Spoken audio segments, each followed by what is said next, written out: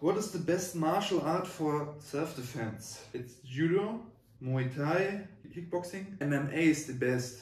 Come on guys, MMA is even a martial art. It's like if you ask you what's your favorite food and I say all food is good. And this is like MMA. MMA is mixed martial arts, like combined all martial arts. So, what is the best martial art for the streets? Or for street fighting? Or for self-defense? Or if you want to fight in the club?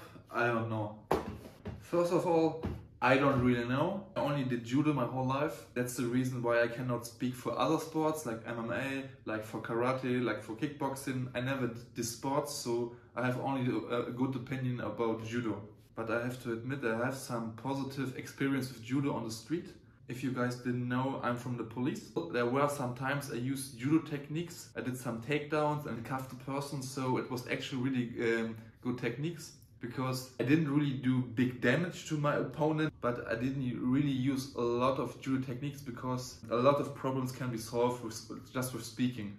De-escalate with your words the situation. So yeah, what is now the best martial art for the street? 99% of the time there will be no fair situation, like someone is aggressive to you, they always have a knife, a weapon, or they have some friends with them. So there will never be like the 1 versus 1 situation. In general, someone who wants to fight you, he's an advantage, like he has a weapon or has his friends next to him. Or they will fight dirty. And now some people will say, oh, this is cheating, that's not honorable.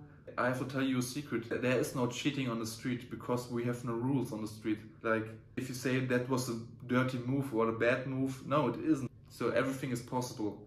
My general advice to you is like, run away if there's a fight. There are many reasons. First of all, it's your life. You don't know if he has a weapon or something like that in his pocket. Even if your ego is really big, you should run away and don't fight at all. The second reason, you could get really big problems. Like, what happens if you push someone and he falls unluckily on his head and he's dying? Then maybe you will be charged for attempting murder. Who knows? Because a fight will never promise you something good. Okay, maybe you win, but at what costs? And most of the time something bad happens during a fight. Like you damaged the person, you destroyed some property. But I know you guys, you just want me to say what is the best martial art.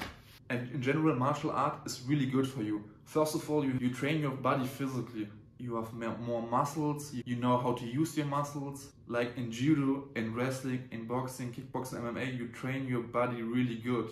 I don't know if it's in Aikido or karate like that, because I never see someone from Aikido or karate with a big body or big muscles. You have much more self-confidence. Like if there would be a situation where somebody don't like you, he wants to fight you, you know you can beat his ass. Like, because in martial art, you fight like every training. Like in judo, it's normal that you fight like 10 times in the training, like doing runnery, doing sparring, like you're getting some confidence from that. And I can remember when I was in school that nobody wanted to fight me because they knew that I did judo. It could be that I wasn't really strong, could be a possibility. They wanted to test me because they respected my sport, respected judo.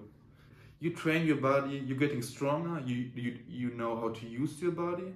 People respect you because you have a bigger body, you have good muscles, you have experience. And the third reason is you have self-confidence.